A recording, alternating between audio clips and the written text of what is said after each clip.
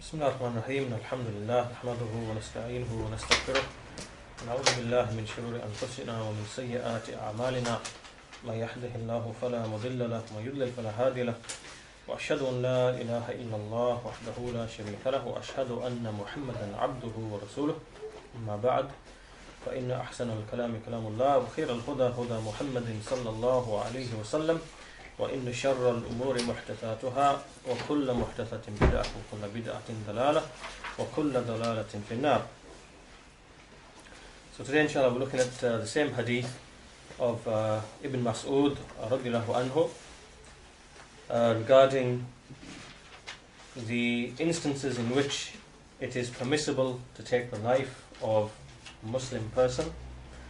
And last week we looked at the explanation of Sheikh Salih Al-Sheikh Hafizahullah, and today we're going through the explanation of Sheikh Ibn Uthaymeen Rahimahullah.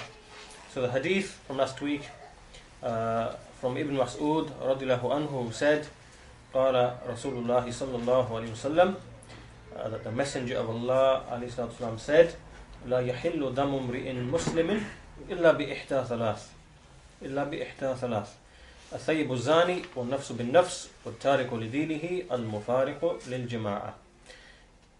That the blood of a Muslim man is not permissible except in one of three situations: the married fornicator, a soul for a soul, meaning a life for a life, and the one who abandons his religion, separates from the Jama'ah.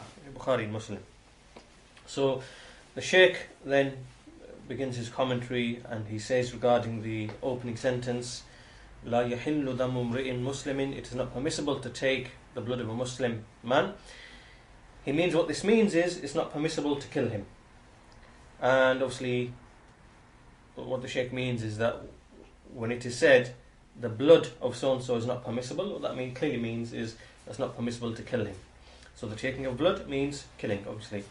And the Shaykh says that this is how it's explained because this is known in the Arabic language. This is clearly known and understood in the Arabic language, that the use of this phrase, like the blood of so-and-so, that this refers to the taking of life.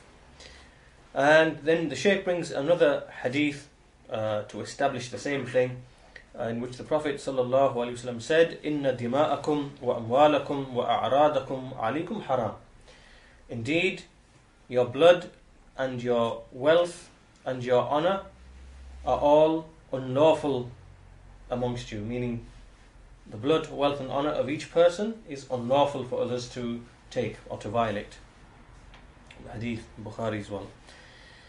Then the Shaykh says, when the Messenger sallallahu alaihi wasallam said, لا يحل دم امرئ مسلم, because here in the hadith it specifically said the blood of a Muslim man, the Shaykh says that this expression, even though the Messenger has used this expression, Muslim man, this does not mean that the woman's blood is therefore lawful. It doesn't mean that at all.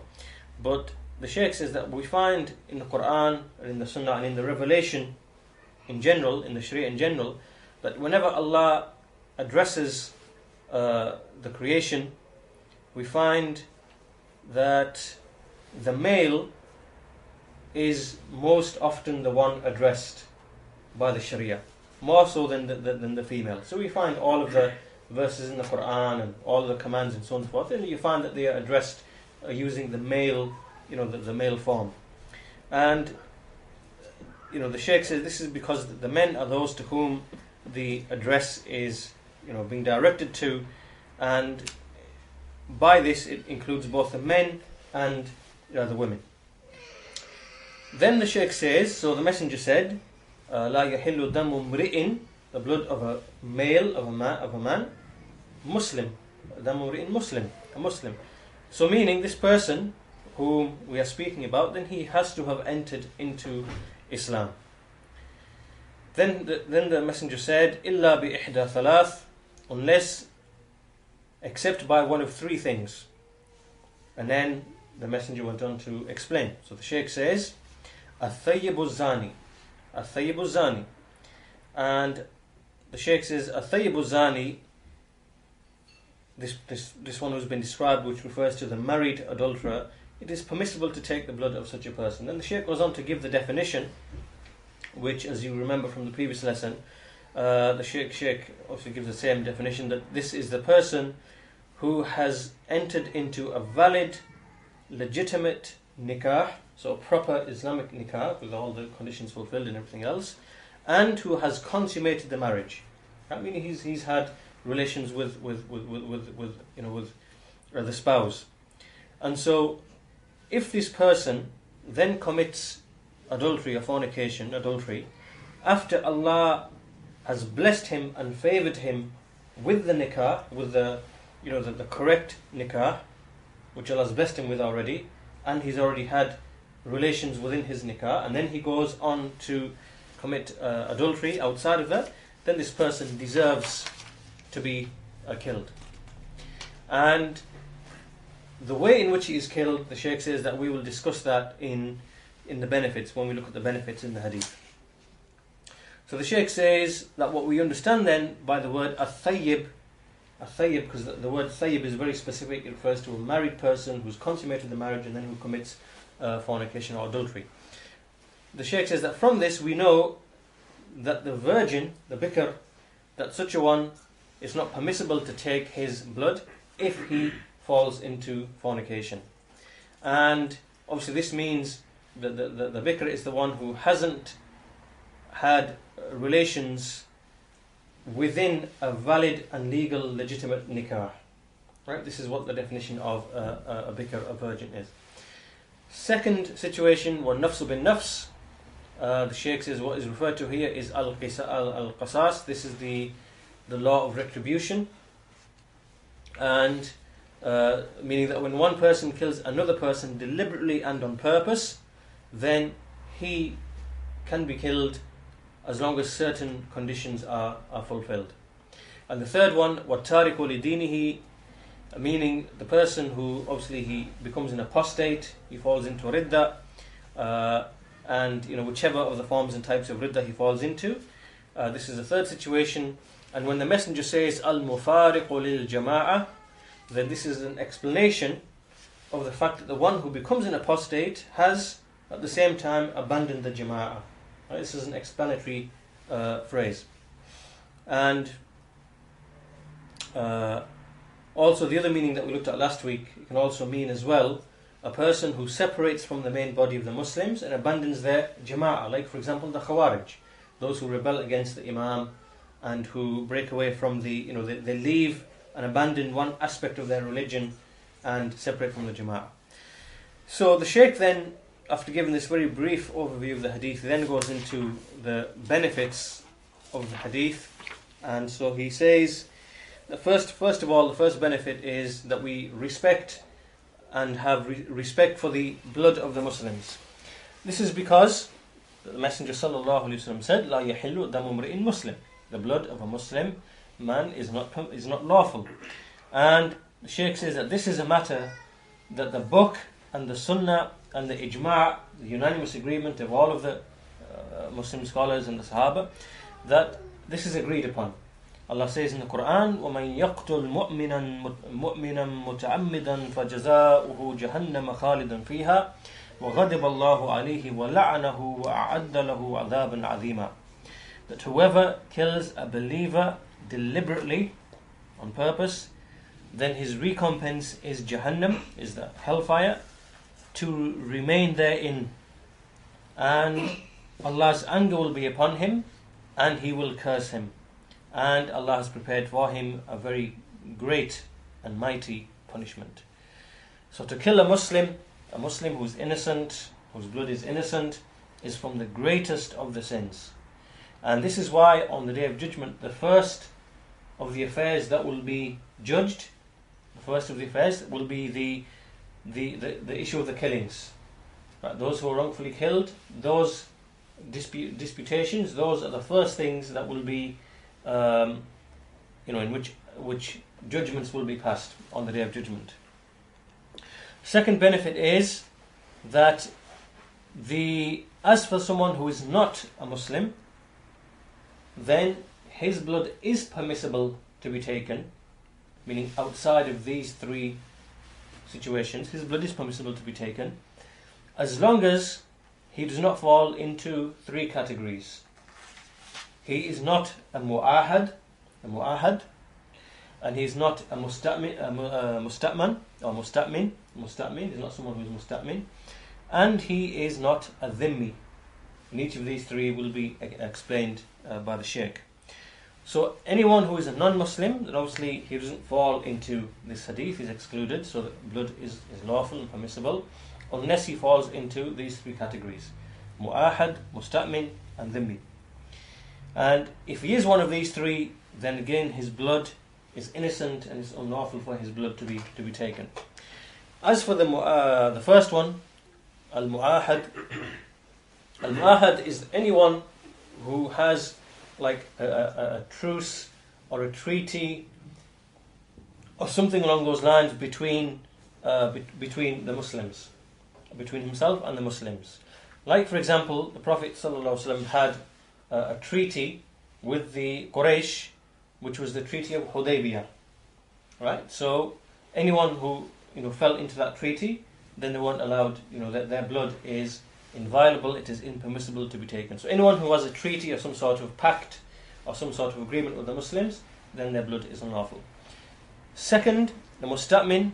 A musta'min is someone who is passing through the lands of the Muslims, and this can even be in a time of war, in a situation of war. So even when there's war between a Muslim nation and a non-Muslim nation, and then you have people coming through or coming into the land, the Muslim land, and they may come, for example, he might come for trade, might come to buy something, he might come for some sort of work, or whatever it is, whatever the reason is, but he comes and he is given by the Muslims a right of passage and a guarantee of safety. This person's blood is impermissible to be taken. His blood is innocent and it's inviolable, it's not permissible to be taken. Even if this person was from the enemy, the country of the enemy, even if he was to come and from those people who are fighting against us in a conventional war, but he for these reasons he is given right of entry, right of passage, and guarantee of safety for whatever his needs are. Then, and this can also, for example, refer to like ministers coming through, even if they're from the people with whom we have a fight or a war, or it could be people who are traders or whatever. They just want to carry on the normalized, trade relations, which can obviously take place even in a situation of war. Then these people, their blood is inviolable. Their blood is impermissible and unlawful to be taken when they are non-Muslims. The third one is the dhimmi, and the dhimmi is the person who lives amongst the Muslims and he pays a small tax, and as a result of that tax, then he has a guarantee of protection. Muslims protect him. He's not obliged to fight. So let's say, for example, there's a war, then he's not obliged to fight along with the Muslims. The Muslims rather have to protect him, and various other rights to protect them and defend them and so on and so forth. And they have the right to obviously practice their religion in the land, in the Muslim land, as they live amongst the Muslims, and they're allowed to abide by their own laws and whatever else amongst themselves. So this dhimmi who gives this payment called the jizya, then this is in return for his protection and for him to be allowed to live in the land. So these three, their blood is unlawful to be taken. The third benefit, point number 3, the Shaykh makes, is that this hadith is another indication of the excellent manner of teaching of the Prophet ﷺ, in the sense that we see often in his speech, he will always break down his speech, and so he will say, for example, that he will categorize things. So, for example, like we see in this hadith, the blood of a Muslim is unlawful except in 3 situations. We see the same thing in other hadith. Like, for example, 6 are the rights of a Muslim upon another Muslim. And then we find this often in many different hadith. There are 3 characteristics, of a hypocrite, which if a person possesses, he is an outright hypocrite. We see many examples of this in the teaching of the Prophet ﷺ, and the Shaykh says that this is something that it allows a person to very quickly remember things, to memorize them, and they're much more difficult to forget. So all of this indicates the excellent teaching of the Prophet ﷺ. Fourth benefit is that, again, a thayyibu zani, which is the married adulterer, then this person is to be killed by stoning. And the Shaykh says that the way this takes place is that the people, obviously, they take this person, he's placed, and the people throw stones at him, which are neither too large nor too small. Because if they are too large, then this person will be killed very quickly, and therefore the objective behind stoning is lost. Right? The objective behind stoning is obviously as for the people to see the evilness of this deed of adultery. So if he's killed straight away, then the objective is lost. And if you use very small stones, then what that does is that just prolongs the punishment, and it just gives the person unnecessary harm and punishment before he actually dies. So the point being, something in between, in the middle, and neither too large nor too small. And so this person is stoned in this manner, whether it is a male or a female, up until this person dies. And the Shaykh says, someone might now raise an objection. Now we might have some objection. Someone might say, then why do you kill this person in this manner? Why isn't this person, for example, killed with a sword?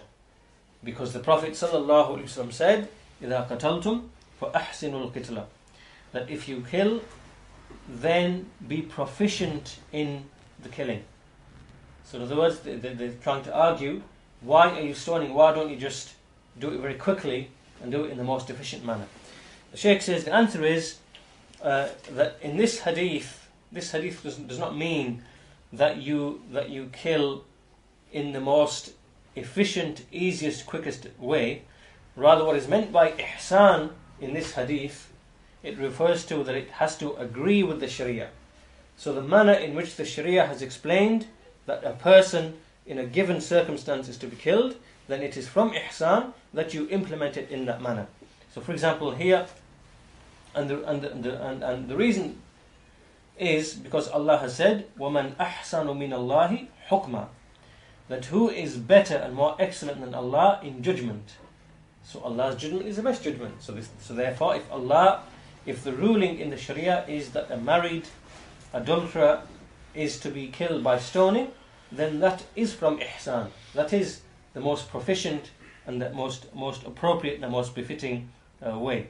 So to stone the married adulterer is itself from al-ihsan, and itself is something that agrees with the Sharia. Then the Shaykh says, someone might ask another question, which is, what is the wisdom in this person being killed in this way?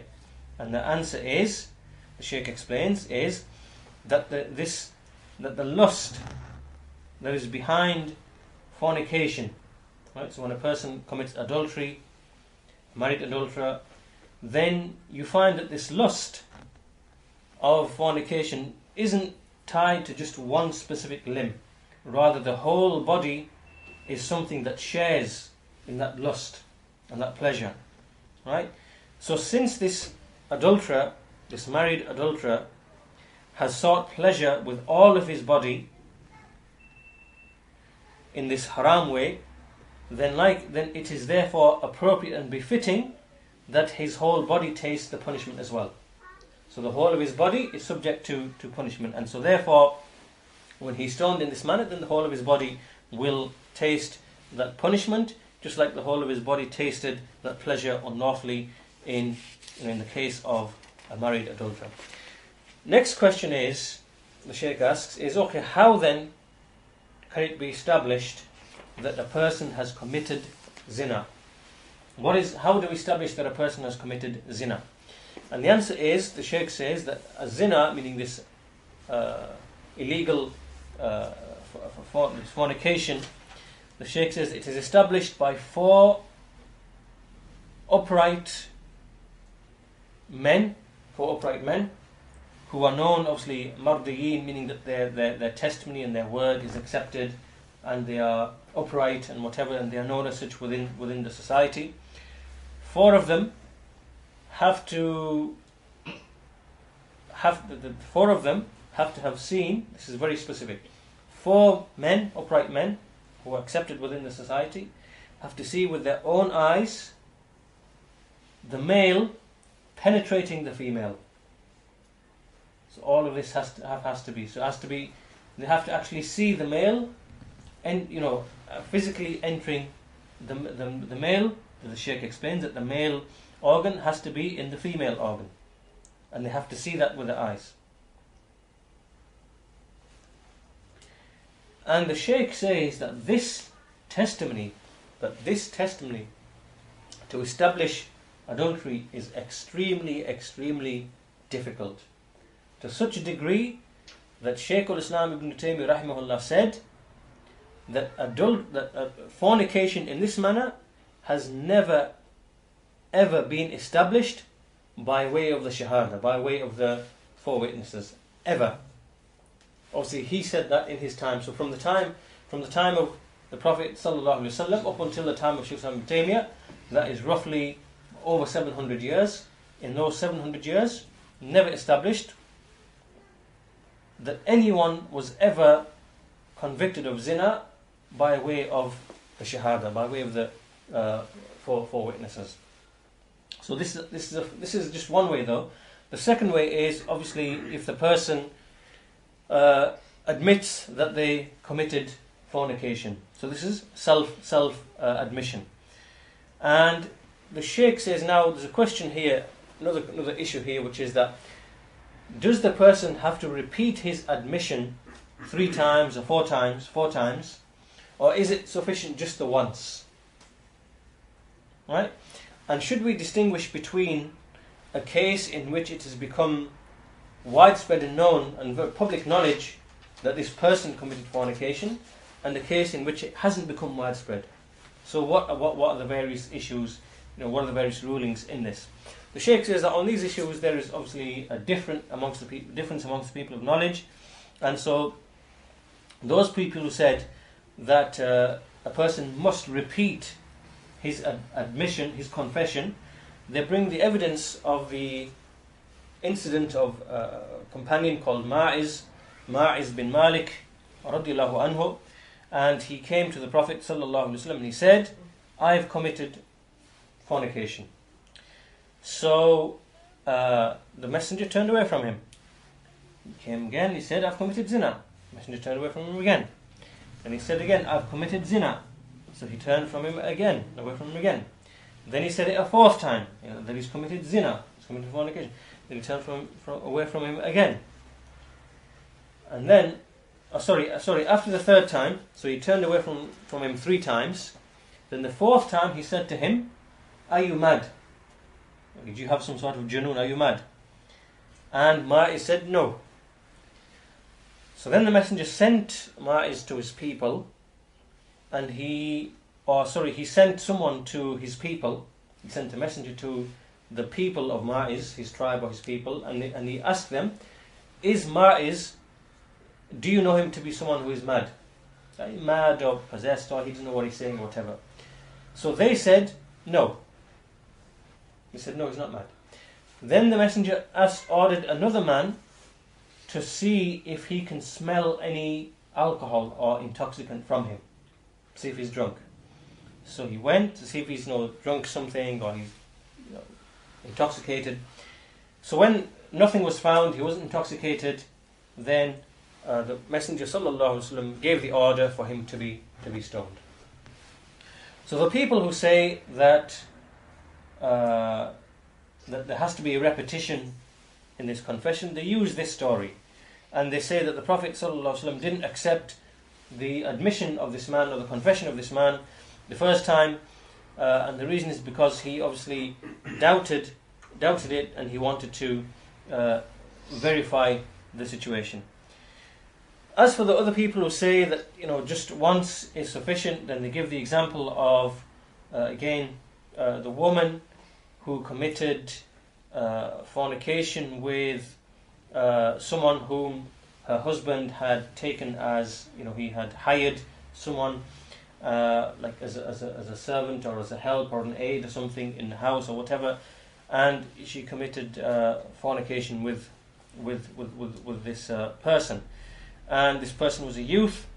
And what happened is that the story became well known, people came to know about it, and what happened is that as a result of this incident which took place, some dispute happened, and the father of the youth, it was said that the father of the youth had to give, he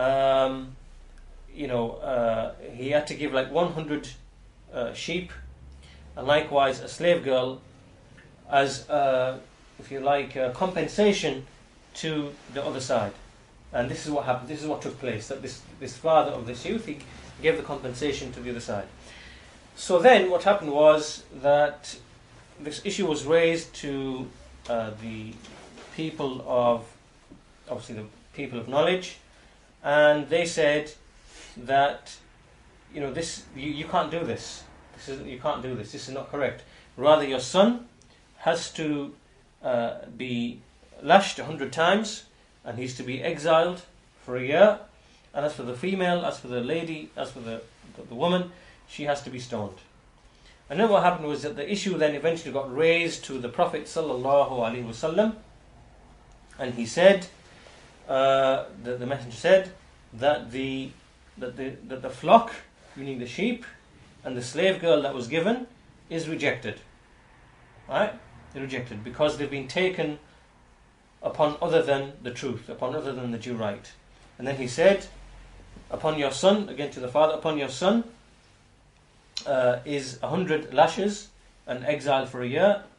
This is because the youth wasn't married. He wasn't married, so he gets the lashing. And as for the female, the messenger ordered someone called Anis. He said, go tomorrow, O Anis, to the woman, and if she admits and acknowledges, then stone her. And so he went to her, and she confessed, and then obviously she was stoned. So here, the people who argue, they say that the Prophet ﷺ here, he didn't say to her, seek her confession 4 times. He just said, seek her confession, and if she does so, then stone her. And this shows that for a person to repeat the confession a number of times is not something, it's not a condition. And this is because in general, all of the rights that Muslims have, or that are due from a Muslim or upon a Muslim, they don't have to be established by asking 3 times or 4 times. Just once is enough. And the same applies to the issue of zina. And the Shaykh says that some of the other people of knowledge, they explained that if a situation becomes publicized and well known, right, so now it's open in the society, then all that needs to be done is that the person needs to confess once, right? Especially if this situation is well known, this incident is well known, it's spread amongst the people. And if not, if it's just something that hasn't been known and spread amongst the people, nobody really knows about it, and it's quite, it's restricted, then in this case, then there must, the Shaykh says that some of the people say that there must be a repetition. The person must repeat it again in order to make the verification. So the scholars say that in this incident of this boy and this this woman, this became well known, and it became raised to the people, and then other people got involved, and it became public. So for that reason, there wasn't any need for repeating the verification or repeating the confession. The Shaykh says that which is most correct. The Shaykh says that which is most correct is that the repetition isn't necessary unless there is a reason to doubt, unless there is something that gives you a reason to doubt.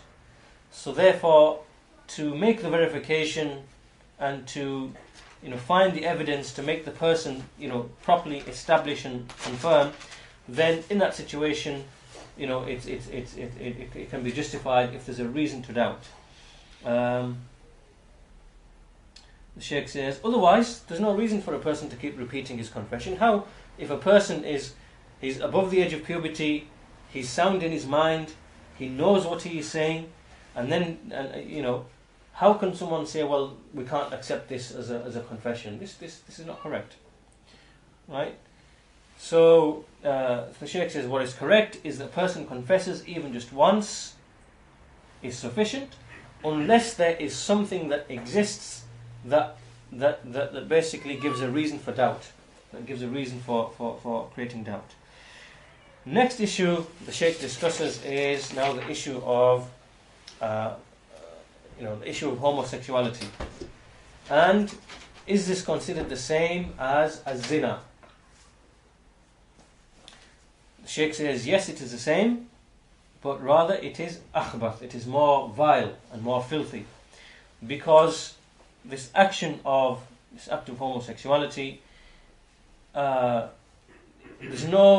in this situation, there's no condition that they both have to be thayyib.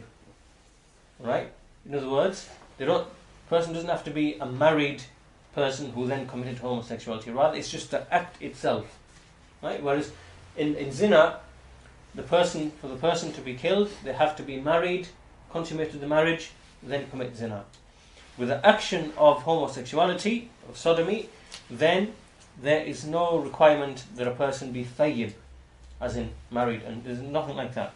Rather, the only condition that is required is that they are people who are above the age of, they are baligh, meaning they are above the age of recognition, and they are sound in mind. They are sound in mind. And if they fulfill this condition, then the punishment is implemented upon them both.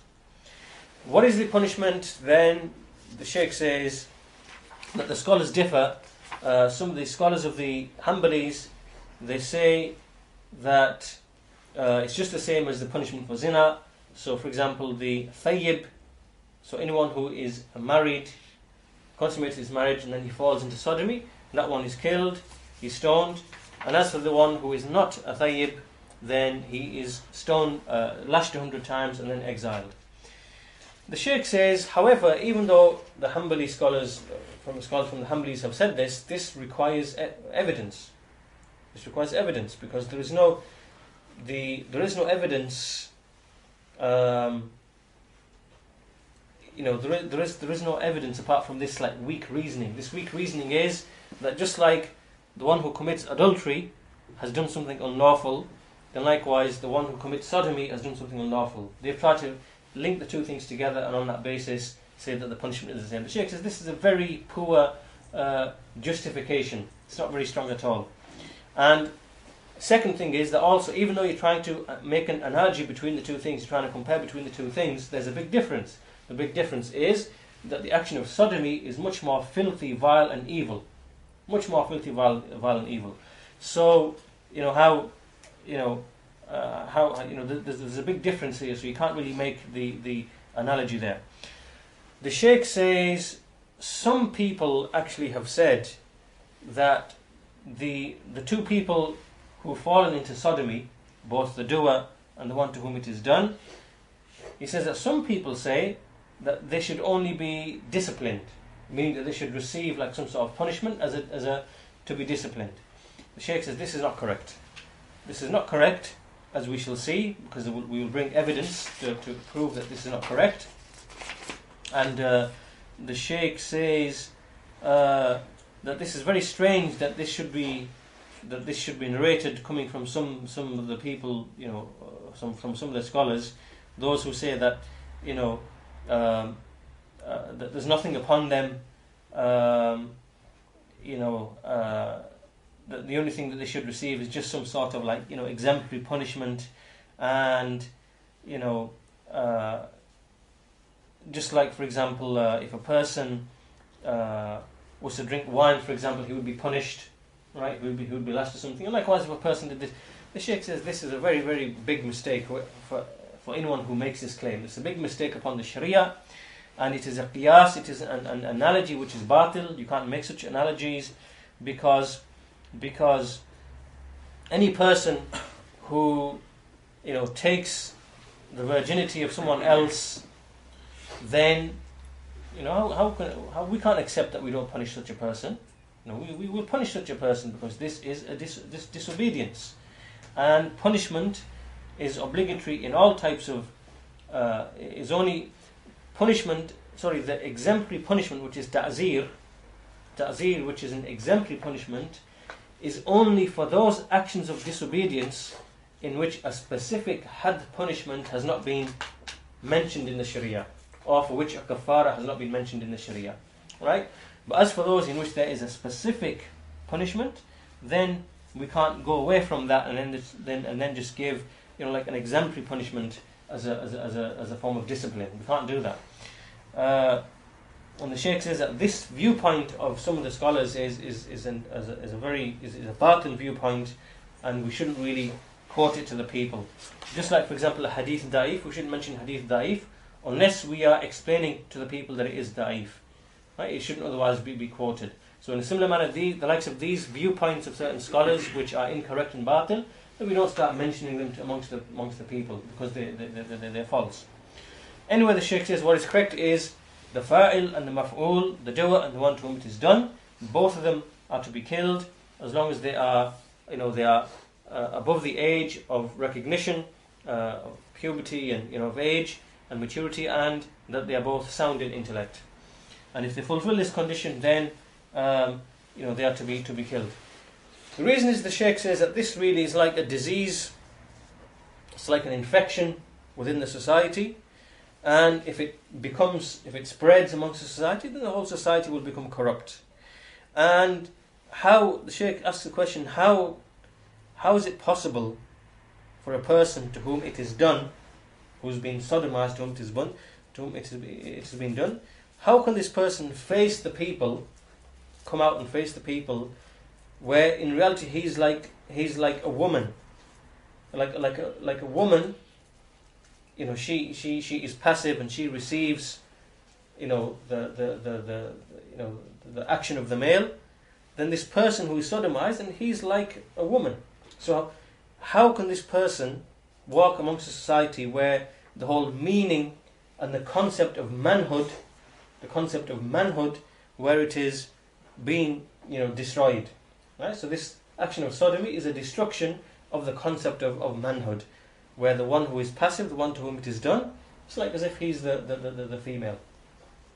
So then the Shaykh quotes Shaykh al-Islam ibn Taymiyyah rahimahullah, who said that the Sahaba, all of them are agreed upon the killing of the fa'il and the maf'ul, the one who is the doer and the one to whom it is done. And it occurs in the hadith, in fact, in an authentic hadith, in which the Messenger sallallahu alaihi wasallam said, "Man wajadtumuhu ya'malu 'amala qawmi Lutin, faqtulu al-fa'ila wal-maf'ula bihi." That the one whom you find doing the action of the people of Lut, then kill the doer and the one to whom it has done. And the Shaykh says, so this is agreed upon by the Sahaba, but the Sahaba differed. How are they to be killed? How are the two to be killed? That's what they differed upon. So the Shaykh says, some of them said they're to be burned with a fire, and it's been narrated from Abu Bakr radiallahu anhu that this action was done, and this is because of the evilness of the action, and so they are to be punished with the most evil types of punishment, which is the most the harsh types of punishment, which is burning with a fire, and also because burning with a fire instills more fear in other people to keep away from this act. Others said they're to be stoned just like the married adulterer is stoned. Others said that they are to be taken to the highest place in the town, the highest place, and then they are to be thrown, and then after they've been thrown, that is then followed up with stoning. And this is based upon the fact that this is what Allah did to the people of Lut when Allah punished them. Similar punishment.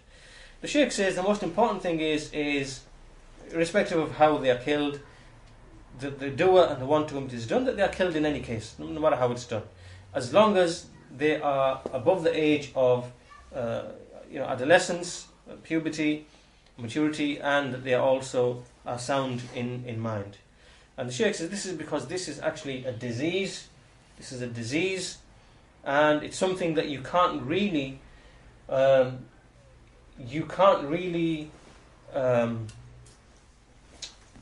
word, what the Shaykh is saying is, for example, if you were to, the Shaykh explains here that if you were to see a man with a woman whom he's got no, he's not a relative, he's not like a father or a son or whatever, but he's with a woman who we know is not, not mahram to, then we can say, what are you doing?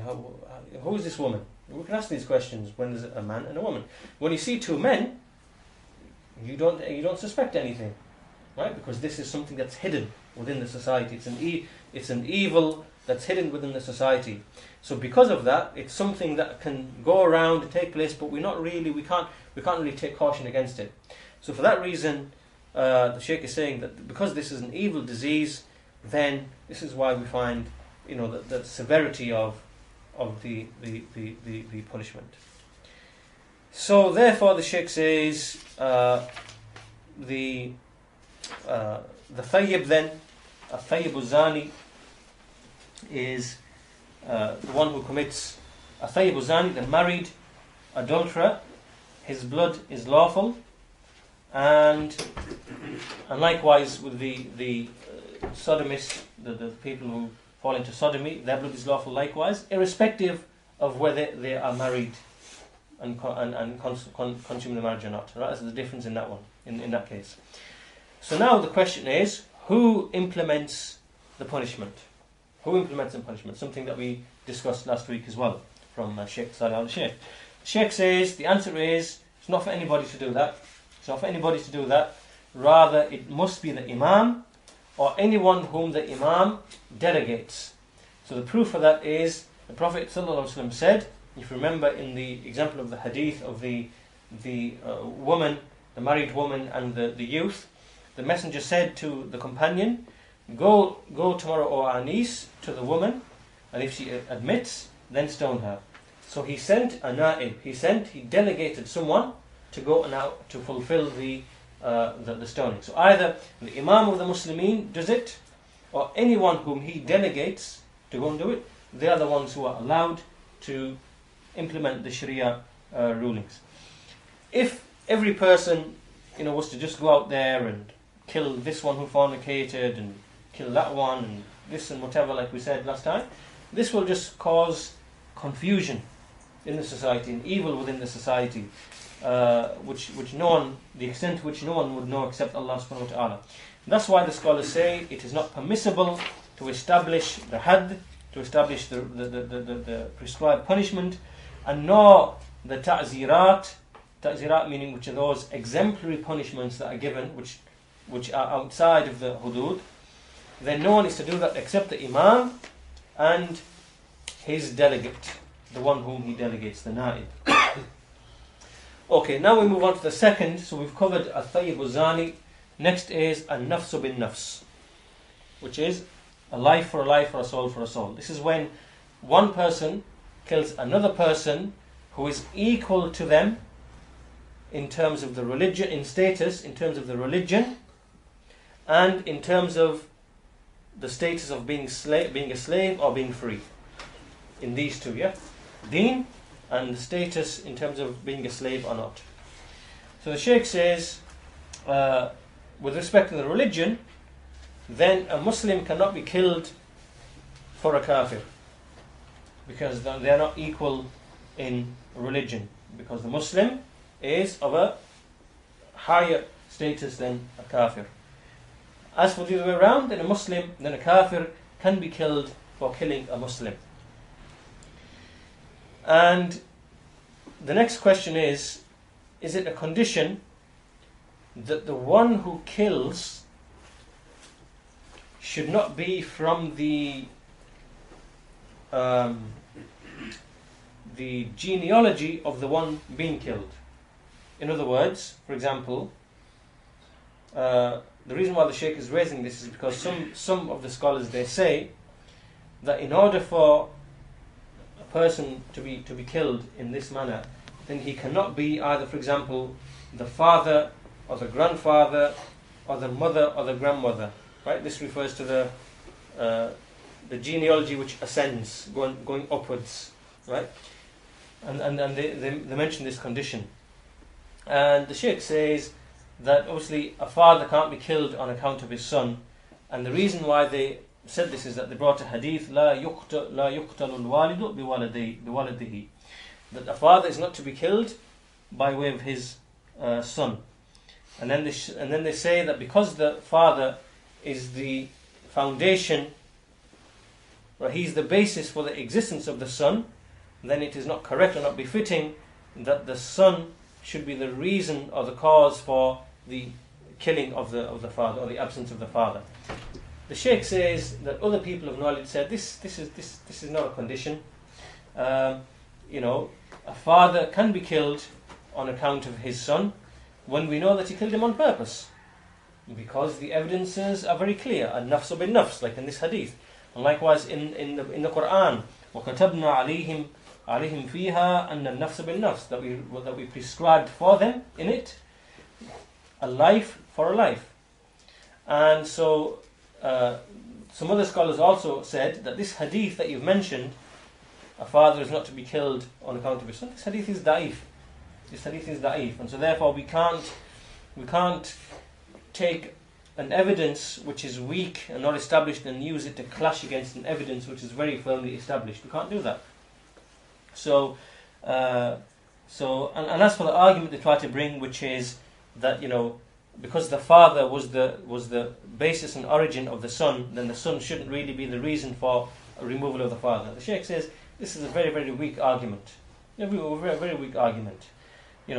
If the father is someone who deliberately and on purpose, killed his son or anyone from his offspring, then this is from the most severe types and forms of cutting off of the ties of kinship. Right? This is from the greatest of the forms of cutting off of the ties of kinship. Actually killing one of your relatives, in this case your offspring, or So the Shaykh says, how then can we deal with this person, this oppressive, transgressing person who cuts off the ties of kinship, and how can we treat him with mercy and with gentleness, with gentleness and so on and so forth? We can't say this. In this case, there would be no such thing as retribution. So the correct answer is, the Shaykh says, that the father is to be killed if he kills his offspring, irrespective of whether it is a male, like the father, or a female, like the mother. Finally, the Shaykh moves on to the third one, which is At-Tariku Lidinihi, the one who abandons his religion. And the Shaykh says, meaning the Murtad, Al-Mufariqu Lil-Jama'ah, meaning the one who leaves the Jama'ah, the main group of the Muslims. The Shaykh says this person is obviously to be killed. The one who abandons his religion, separates from the Muslims. But the Shaykh says this question here now is that, is his tawbah to be sought first? Before you kill him, is his tawbah to be sought? The Shaykh says, on this issue there's a difference amongst the scholars. Some of them say his repentance is not to be sought, rather just by falling into kufr, he is to be killed, because the Prophet ﷺ said, Man baddala deenahu faqtuluh, that anyone who changed his religion and kill him, and the Messenger didn't mention tawbah. This is the view of some scholars. Other scholars say that this person, he is given 3 days to make tawbah. 3 days, he's given 3 days. And this is if he is from those people from whom tawbah is to be accepted. What this means is that there can be some types of people who they fall into apostasy, but they do it in a manner which is not forgivable in any form. Right? So therefore, in that small category of people, you don't ask for their tawbah. Right? So if the person who leaves his religion is not in that category, but is just from the other general category who leave the religion, then in that case, some of the scholars say that his repentance is to be sought over 3 days. And because some of the apostates, their repentance can be accepted, and others may not be accepted. And the Shaykh says, so 3 days are given to him, and we say to him, you've got the period of 3 days, and if you, accept Islam again, we'll remove this punishment of death, of killing, and if not, then we will kill that person. This is what is done. The Shaykh says, so what is correct? Because obviously there's a difference of opinion. The Shaykh says what is most correct is it comes back down to the ijtihad of the hakim. It comes to the ijtihad, to the decision or the judgment of the ruler. So if he sees that there's going to be a maslahah or some sort of benefit in seeking this person's repentance, then he can seek his repentance, give him 3 days. If not, then no. If he doesn't see any maslahah, then no. Rather, he says that anyone who changes his religion, then kill him. And this is because it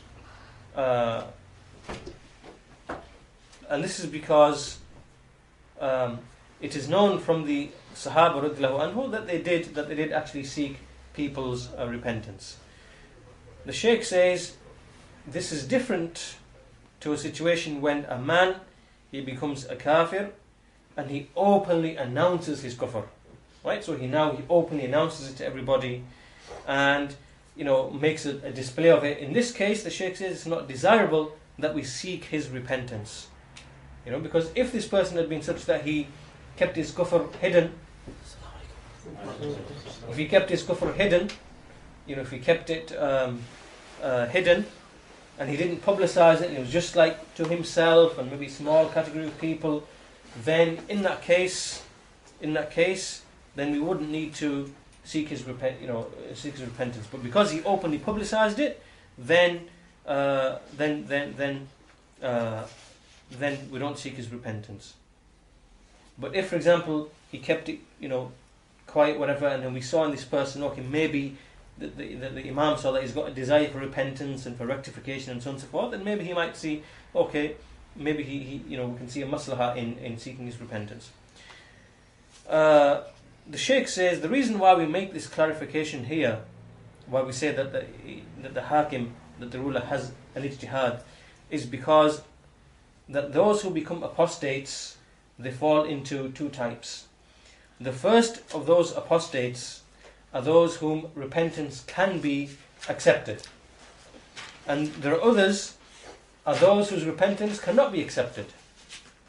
The Shaykh explains, for example, the person whose apostasy becomes great, it's like for example, he starts cursing and reviling Allah subhanahu wa ta'ala, or he curses and reviles the Messenger sallallahu alaihi wasallam, or he curses and reviles the book of Allah, the book of Allah subhanahu wa ta'ala. So if he falls into any of these great and severe things, and he does things which are great, like evil, very evil, like for example, let's say he takes the Quran and he throws it in some filth or something or whatever, and we see from him such actions which are very evil and nasty and despicable, which represent a very severe form of apostasy, then in this case the Shaykh says this tawbah of such a person not accepted.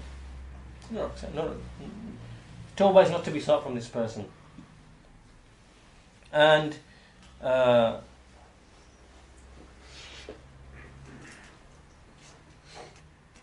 Shaykh says this is what is said. However, the Shaykh says there is another viewpoint which tends to be stronger. Some people have also said that we can accept his tawbah even if, for example, the way he became an apostate was very serious and very grave. If, like, for example, he reviled Allah, the Messenger of the Book, and even if he was a hypocrite, for example. But we have to look at the situation very, very, he says, very, very carefully, and we have to think: will this man, if we accept his tawbah, will he be someone who will remain upright and steadfast?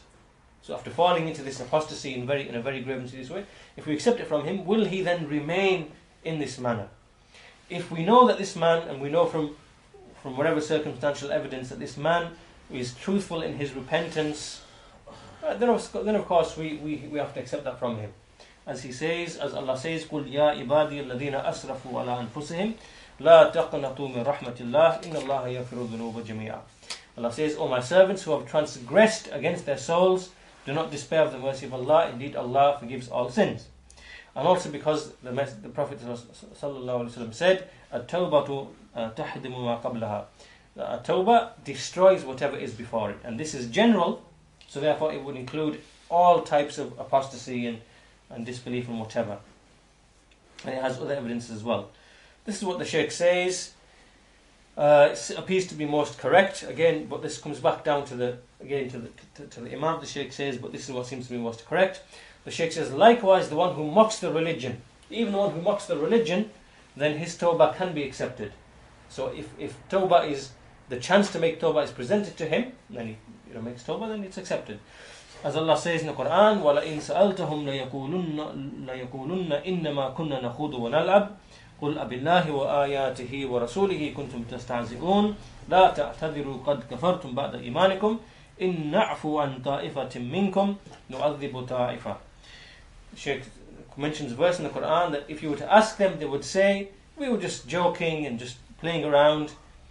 Then say, is it in Allah and His signs and His messengers that you are mocking? Do not seek to make excuses for you have disbelieved after having faith. And if we pardon a group amongst you, we will punish another group. So here, Allah has clearly said that if we pardon a group amongst you, Allah wouldn't pardon anyone unless the tawbah was accepted for that particular sin. Right? So this proves that even those who make mockery or attempt, then their tawbah can be accepted as well. And regarding the hypocrites, Allah says regarding the hypocrites, إن المنافقين في الدرك الأسفل من النار ولن تجد لهم نصيرا إلا الذين تابوا وأصلحوا واعتصموا بالله وأخلصوا دينهم لله فأولئك مع المؤمنين وسوف يؤتي الله المؤمنين أجرا عظيما. Allah says, indeed the hypocrites are in the low steps of the hellfire, and you will not find any helper for them, except those who make repentance and rectify and hold fast to Allah and purify their religion for Allah. Then they are those who will be with the believers, and soon will Allah give to the believers a great reward. So clearly even a hypocrite can repent and his tawbah can be accepted. So the Shaykh says what is correct is every kafir, kullu kafirin asli, a kafir who was initially a kafir, and anyone who is a murtad, meaning who was initially a Muslim but then became a kafir, and irrespective of what type of kufr he fell into, then his tawbah can still be accepted. His tawbah can still be accepted. However, the Shaykh says with respect to these people, they have to be watched. They have to be watched. We have to watch their situation. Are they really truthful, or are they just playing about with us? Are they fooling around with us? Are they mocking us by displaying Islam outside and concealing kufr inside and just trying to fool us and deceive us? The Shaykh says they have to be watched and to see have they truly returned to Islam or not truly returned to Islam. So if they repent, then obviously the death penalty is removed from them, and because obviously the ruling of death was for their kufr, but since the kufr has gone, then we accept their tawbah, and so the ruling is removed from them of the penalty of death. The Shaykh says there is one exception, which is the issue of reviling the Messenger sallallahu alaihi wasallam. The issue of abusing and reviling the Messenger sallallahu alaihi wasallam. And this is because even though his repentance might be accepted, so even if a person repents from it, then he is still killed. And this person is killed, in the sense that Shaykh says that even though he repents, so let's say a Muslim, he abuses and reviles the Prophet ﷺ, then even though he makes tawbah, he is to be killed, even though we pray janazah over him, we bury him along with the Muslimin, we bury him in the same thing, we wash him, we shroud him, and then we pray over him, we bury him, right? Because obviously his tawbah has been accepted, but he is still, we don't leave him alive, because anyone who abuses the messenger, then he's not to be left alive. As for the one who abuses Allah the Mighty Majestic, and then he repents, then he is not to be killed. Okay, so now you might ask the question, the Shaykh says, now you might ask the question, how can how can, is reviling Allah less than reviling the Messenger? Someone asked this question. The Shaykh says, no. Reviling Allah is more serious and grave than reviling the Messenger sallallahu alaihi wasallam. However, Allah has informed us that He pardons anyone who transgresses, in this manner, when the servant repents. So when the person repents, then we know that Allah, will turn to him and accept his repentance. This is because Allah has informed us as such. As for the Messenger sallallahu alaihi wasallam, then it has never been said. He never said, whoever reviles me and mocks me and then repents, then I will leave my right. So for that reason, we kill this person because he reviled the Messenger sallallahu alaihi wasallam, and that is the right of a human. Right? That is the right of a human, which we don't know has it been pardoned or not, because the Messenger is not alive to judge or pardon such a person.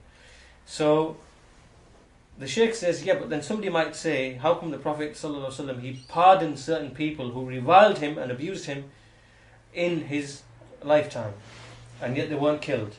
The answer is that this still doesn't change anything, because if he pardoned someone, we know that he pardoned them, and so in that case, so be it. But after his death, how can we know that the Messenger sallallahu alaihi wasallam has pardoned such and such a person? And the answer is that we do not know. There's no way for us to know.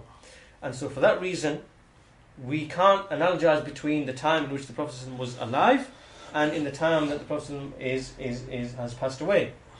And also because we fear that if after the passing away of the Messenger sallallahu alaihi wasallam, if we didn't take this approach and didn't obviously implement the penalty upon this person, then people would, this issue of reviling the Prophet ﷺ would become very, very light, it would become widespread, it would become very, very, people wouldn't treat it to be serious, and the fear that the people have and the awe that the people have in their hearts as it relates to the status and the position of the Messenger ﷺ, then the people wouldn't have that in their hearts, and they would take it very, very, very, very, very lightly, and so therefore they would, revile and abuse the Messenger sallallahu alaihi wasallam, and for that reason, we see the difference between a person not being not being absolved of the penalty for abusing the Messenger, but as for Allah, then that person can be forgiven. That's why there is the difference. So with that, the Shaykh finishes the explanation. That's the end of this hadith, or explanation of this hadith. Inshallah ta'ala, we'll end this lesson here, and we'll start the new hadith in the next lesson, which is the hadith of Abu Hurairah radiallahu anhu, well-known famous hadith. Whoever believes in Allah and the Messenger, whoever believes in Allah on the last day, let him speak good, or otherwise remain silent. So inshallah we'll start that next week.